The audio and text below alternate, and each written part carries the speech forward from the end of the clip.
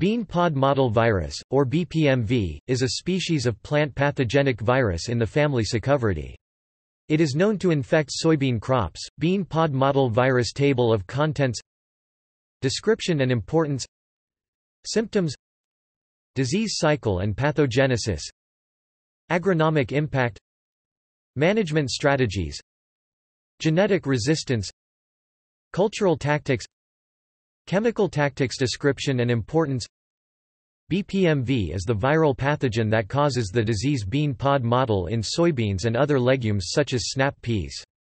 BPMV is a species in the plant pathogenic virus family Comuviridae, and genus Comovirus characterized by icosahedral symmetry, non-enveloped, having two single-stranded positive sense RNAs RNA1 and RNA2 separately encapsulated in isomeric particles, and are between 28 and 30 nanometers in diameter. Bradshaw, 2007. The virus can overwinter in leaf-feeding beetle vectors such as the bean leaf beetle, survive in perennial host species, and in virus-infected seed. In the north-central region, the bean leaf beetle Ceratoma trifurcate is the most influential vector, by feeding on infected legumes and transferring virus particles to the next plant it lands on to feed. The BPMV disease has most significantly affected soybeans, causing yield losses, reduced seed quality, and predisposing the plant to infection from the Phomopsis fungus, among other consequences. Soybean Research and Information Initiative, 2016. Symptoms. Typical soybean foliage symptoms of BPMV include leaf mottling if present, which is the appearance of yellow and green blotches on the leaf as well as leaf rugosity. Symptoms vary between different host species and virus strains. Mottling can be seen more severely on younger leaves with a distorted or blistery appearance. In stressful conditions such as hot weather and during the reproductive stages there are less symptoms. BPMV may also be a cause of green stem syndrome resulting in green stems and leaves while the pods and rest of the field has matured. Seed infected with BPMV can be discolored or mottled. All of these symptoms are difficult to differentiate from other viruses or pathogens, so seeing these symptoms does not necessarily guarantee the plant has BPMV. Lab testing can confirm. There can also be a combination of pathogens infecting the plant which can affect the severity of symptoms. Insect activity, especially of the bean leaf beetle or other known vectors, can increase the chance of BPMV presence.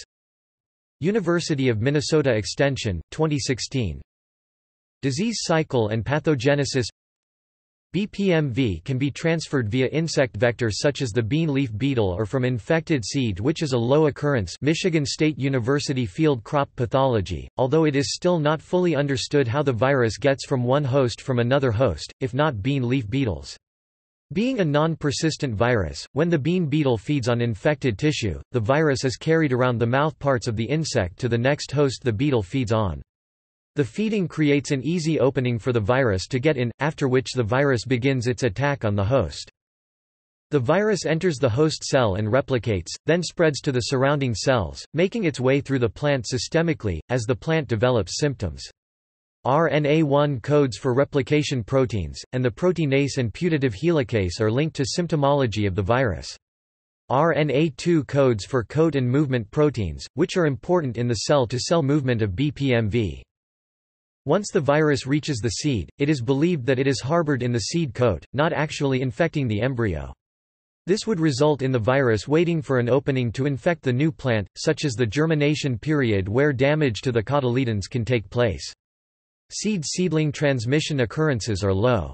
BPMV can also survive on an alternate host, which the beetle would transfer to the soybeans. Byamakama, 2008. Agronomic impact. BPMV-infected seed that is planted will grow into an infected seedling which have the most severe yield losses, between 10 to 40% reductions have been reported. In addition to yield, BPMV can reduce grain quality through protein and oil content, reduced seed quality and performance, discolored appearance, low germination and seedling vigor, delayed plant maturation, and the predisposition to other stresses and diseases such as infection of Phomopsis fungus decreasing germination of seed and seedling vigor. Smith, Wisconsin Field Crops Pathology, University of Minnesota Extension, 2016. Management strategies. BPMV cannot be removed from the plant once infected, so it is important to take action to avoid the virus, or prevent it from spreading.